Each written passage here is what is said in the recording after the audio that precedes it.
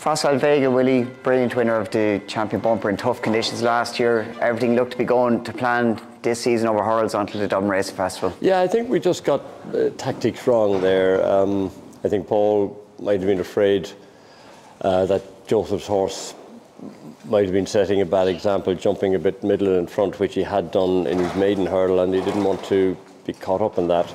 But I think the two horses just locked horns going past the winning post first time round, and they went, I thought they went 1.25 miles speed going down by the reservoir and down by the the first hurdle down the back. And I think they just went too fast and took too much out of him. And obviously when things weren't going right, Paul sort of eased up on him, pulled him up, and so I'm happy just a change of tactics. I mean, if you look at the bumper last year in Cheltenham, Patrick had him right in at the back. Things didn't go well for him early on, and he got caught in behind a lot of horses. And he just motored his way through them, especially, when you're coming through all that muck and kick back. The first day in Cheltenham, there was an inch of rain, if people remember. And, so I couldn't see any problem with Paul dropping him in a little bit in the Supreme Novice and coming through horses. I think he has the ability, I think he has the class, and as long as that race the other day didn't take anything out of him, I think he's every chance of. I suppose that is the big question when you have such what appeared to be a hard race on that occasion, to get him back for Cheltenham. How's he been since Leopardstown? He's been good. We've been happy enough with him now. He's been good. So, he's by walk in the park. You wonder maybe would the crowd and everything upset him, especially if the first race, the first day, there's always a huge buzz around. But I'm happy with him since he came back, and he's going to have to take his chance, I think. I haven't looked at going up and trip with him. I'm happy enough to let him take his chance in the Supreme Novice. And in your mind's eye, in the future, do you see him as a chaser next season, or is it all depend how he copes at Cheltenham, the Supreme Novice, 2 miles at this point in time, as regards hurling next season?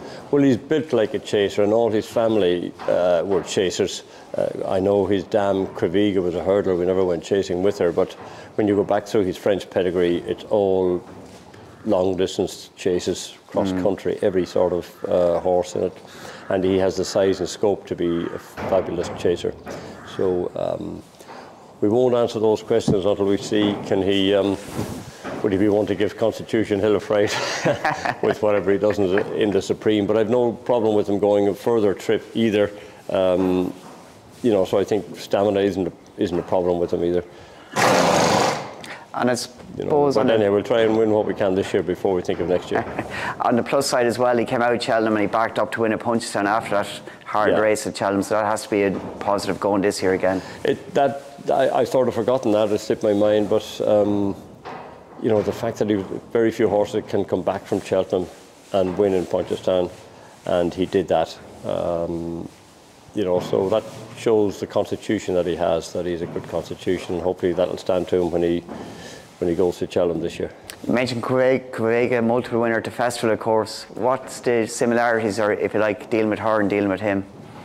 Well, she wasn't a big mare. He's got huge size and scope. All the horses in that family were big. I had a half brother of Vega, and we've had a few other relations.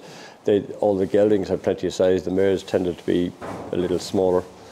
But just ability. That's what this fellow has. He can quicken and change gear. He's a huge stride, and we campaigned Vega over 3 miles because we had Hurricane Fly. But I had no doubt at the time she could have come back to Punchestown and won the Punchestown Champion Hurdle. She had that much speed, so she had. But we let her out to 3 miles because Hurricane Fly was doing it 2 miles. No point in killing one another. And she did win, I think, top grade over 2 miles 1 year in Punchestown. And he has that ability as well, with size and scope. State man Willie, he made a mockery of his handicap mark when winning the county hurl last year as a likely race novice. Of course, he's back as a leading contender for the champion hurl this year. Yes, he's done everything right this year, winning 3 from 3.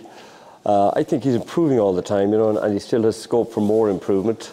Probably the best ground he has run on was Leopardstown the last time, But he's by Dr. Dino. I think his pedigree suggests that ground won't be an issue. It looks like it's going to be a dry opening to Cheltenham. no forecast of any rain between now and then that we can see anyhow on whatever short-term forecast we have. I'm happy though with the pedigree that he'll handle the ground. Constitution Hill looks like he's going to be a tough nut to crack, but this fellow is improving. I think he's still improving, and his experience over the track last year will stand to him. His jumping has got better run to run this season. Yeah, I mean, any horse that can win the county as a novice has to be a good jumper. I think the faster the go, the better he'll jump. He's a strong traveller. Constitution Hill's a strong traveller as well. Yeah. How do you see the race in your own head developing? I know it's a couple of weeks away. It's going to be very tough tactically for Paul and this fellow, but I think it's up to Constitution Hill. So, you know, when you're going in there as a second favourite, it makes it easier for Paul. I think it'll be Nico's problem rather than ours. I think, what way the race. Isn't that right? Yeah. Hurricane Fly, Annie Power, you've been there, done that with horses. What attributes do you need for a champion hurdle? What does this guy bring to the table? Oh, I think you need to be able to jump very slick and very fast, and you just need to be good and handle nice ground. But you need, I suppose, speed. He's going to need a lot of speed with Constitution Hill, I think. And is he just getting to peak? Is he where you want him at present on the back? Yes, he's coming all the time. I think there's more to come, and that's the one little card we have up our sleeve. Maybe Constitution Hill is as good as he is, but I think this fellow's improving. So he's pretty relaxed about it. Fingers crossed. Yeah, he's relaxed, dude. That's what will stand to him, I think, in the build-up to the champion hurdle.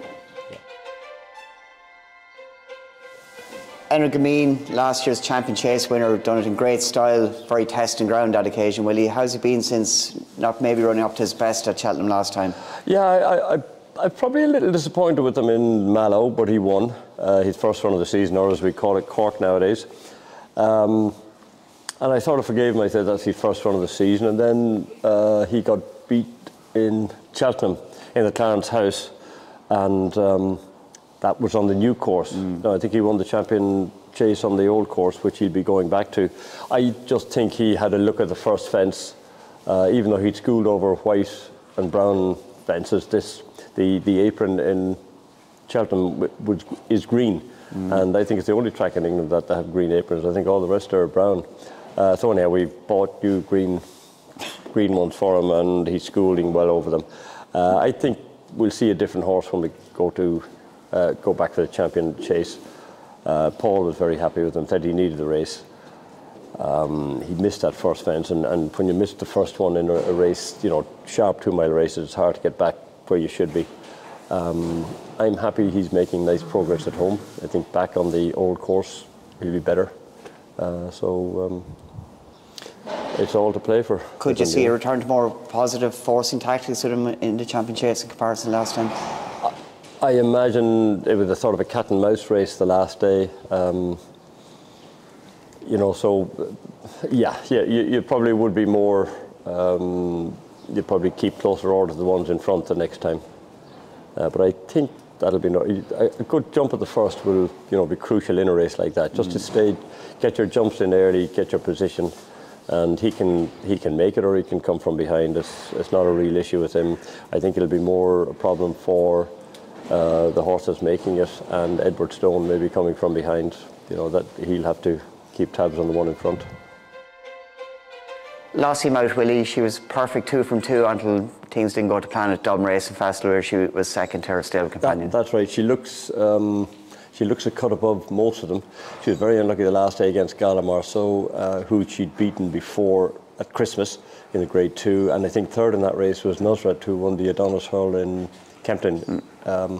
So that form is stacking up well, and she's really laid back. She's by Great Pretender. We had a really good filly here a few years ago by Great Pretender. Benny Didio. Yeah, and so I like her. You can see her here. She's like a child's pony. I think the occasion won't get to her in Cheltenham, and even though she got beaten the last day, and I thought had a hard enough race, she's come out of it very well. I think she's got all. She jumps well. She settles. Paul can put her anywhere he wants in a race. There's a lot to like about her, and I think a few horses will have to probably step up to to get up near her. She showed a sharp turn of foot in each of her 2 runs to win, but the way she made up ground in Leopardstown, she had to stay and be tough to get as close as she did to the winner. You know, for a 4-year-old to do all that, I think it's a great sign. And she jumps well. She's very uncomplicated, which is what I like about her. And she comes home, she eats up, comes out onto the gallop, you know, like Niamh Roach rides her out, and you know, she's very easy ride, and Niamh wrote her a bit of work yesterday. She said she's really flying, so to be going that well this far out is good, I think, so I'm very happy with her. Quite remarkable. She made her debut as a 3-year-old back in April 2022, an early starter, and the way to kick off so early in France with juveniles. That's right, but she's just showed that she's precocious, and you know, she's held that form all the way. You know, apart from just the traffic problems she had in Leopardstown the last day. Blue Lord Willie was very, very good in winning at Christmas, that Grade 1. Maybe not quite up to the same form possibly at the Dublin Racing Festival.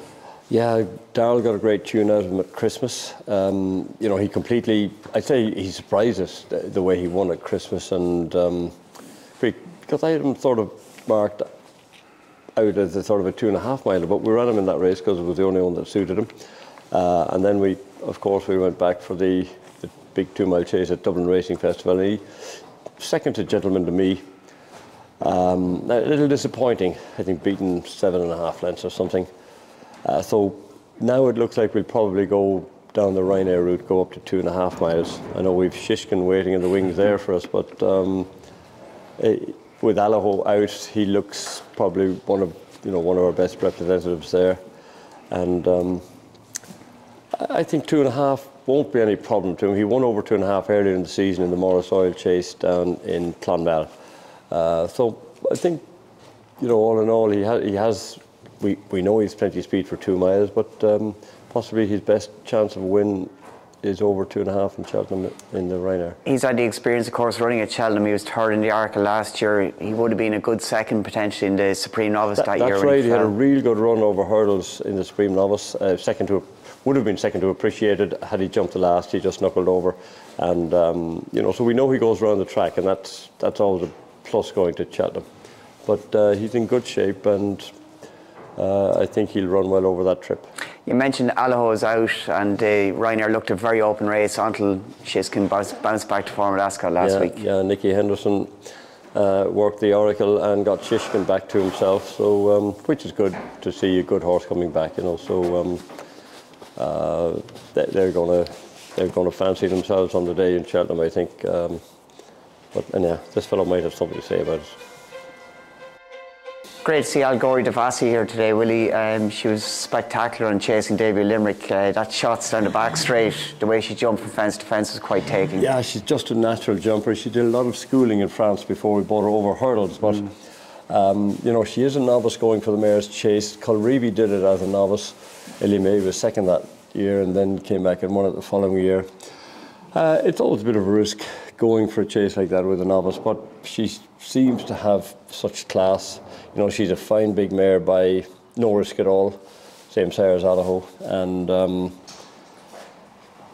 you know, she has a classy sort of a pedigree, and you know, she's done everything right. 2 from 2 over fences, I think 2 from 2 over hurdles last year. The horse that she beat 19 lengths, Bride's Hill, came out and won the listed Mayor's Chase in Thurles the other day, beating Tell Me Something Girl, who is a Cheltenham winner, you know. So the form is stacking up all the time, getting better. Just lack of experience over fences, but I don't want to run her again. I'm going to take my chance and run her there. She just looks to be a natural jumper anyhow. Not sure learned the most in Thurles, Paul or her, but it was a little bit of mishap at the first fence. Yes, totally unexpected, but you know, that's all experience, and hopefully she's learned a lot from that. And going to Cheltenham, just having had the 2 runs in Ireland last year over hurdles and 2 this season, it's your first time away from home effectively. Yeah, it's a bit of a risk, but we have to do it, you know. So it's just the way she got injured last year after her second run and missed Cheltenham. But you know, it's the way the thing is landed now. We have to go that way. And that high cruising speed that she has will be an asset at Cheltenham. Yeah, her high cruising speed and just her ability to jump. I mean, if you remember her going up the back stretch in Limerick, you know, she just went from fence to fence as if she was a handicapper, loving it all. And that was hugely heavy ground that day. It's very hard to jump out of it. You know, she made it look like she was galloping on good ground. She just took it so easy, everything in her stride. How does she measure up against the likes of a Colreevy at this stage of her career? Colreevy had a very stout jumping pedigree. This one has probably more speed than Colreevy, I think. Colreevy gallop all day. Yeah, I think this one just could have a little edge on class, but whether she's as hardy as Colreevy when push comes to shove or not, I don't know. Two good mares. You could take any one of them home, I think. Willie, the countdown is on to the Gold Cup. It's great to see Galopin Des Champs here this morning. How's he been since the Irish Gold Cup? I'm very happy with him. I'm very happy how he raced there as well. He settled great for Paul, and I think the slow pace probably didn't help him because, you know, once he was settled so well, and then horses probably that shouldn't have been around him turning for home were all around him and still going well. But Paul said to me it took him a while to get him going. You know, we had his training this year has been a little bit different. We haven't been hard on him to keep the lid on him, and it's working, I think. You know, so we're very happy. Paul said once he got him going, he was only getting going through the line, and it took him a few furlongs to pull him up. And so we're very happy how we stand. And that was the thing as a novice last year. He was very exuberant through a race. He was coming out of Paul's hands and landing on the back of a fence hard on the bridle, maybe doing too much. Yeah, that was a little worry, but I was very pleased how he raced in the John Durkin this year. You know, he was very behind the bridle, very settled, like an old stager, like a 3 mile chaser, and he did the same in Leopardstown. So I'm really not worried, I think. You know, we have to look forward at Cheltenham and look at why did he fall last year? He jumped the fence perfectly. He just slipped or something on landing.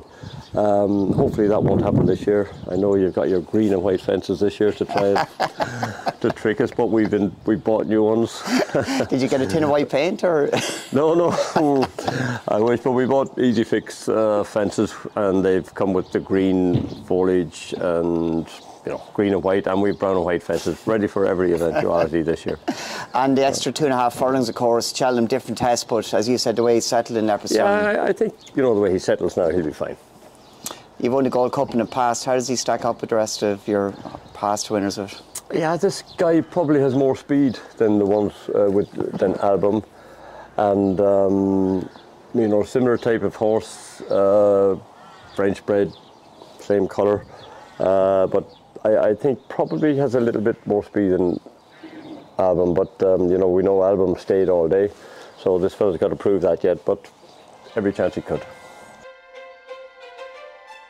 Willie, the Sporting Life Arkle, it's one of the most exciting races of the festival, that short run to the first fence for 2 mile novices. El Fabiolo, he's at the top of the pecking order after a spectacular win at Leopardstown. Yeah, he was very good in Leopardstown. You know, John Bunn himself, they had form from last year in Aintree. This fellow's second run in his life, and he ran John Bunn to a photo finish. I think that run puts him right in the picture.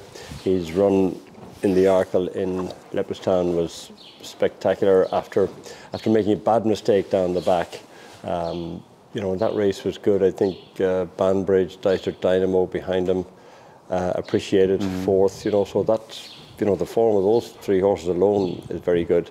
Puts him right up at the top of the tree, I think, for the Sporting Life Arkle. He had a bloodless win and chasing debut. He would have learned a lot in Leopardstown. That mistake maybe was a good thing for the future, potentially. I think so, but you know, he jumps well, and I think fences suit him better than hurdles. I think he was too keen over hurdles. Fences have sort of steadied him up a little bit and made him more mature. And you know, I'm really looking forward to going to Cheltenham with him. So. Huge ask last year. He won a Tremor Maiden Hurley, went to Aintree. As you said, he ran John Bunn to neck. Yeah. He looks the biggest UK danger to him this year in the Arkle. That's it. You know, his form ties in well with John Bunn, and I think it's all to play for. We were so inexperienced when he met John Bunn the last time. He's got a lot more experience, racing experience, not even jumping experience, but just racing experience. That's going to stand to him, I think, and it'll you know, it gives him every chance. I think he's a horse that goes to Cheltenham with a huge chance. Lightly raced, you'd think there would be more to come. He should be improving all the time, as you say, lightly raced. He should be improving, yeah. So he's one we're looking forward to going over there with.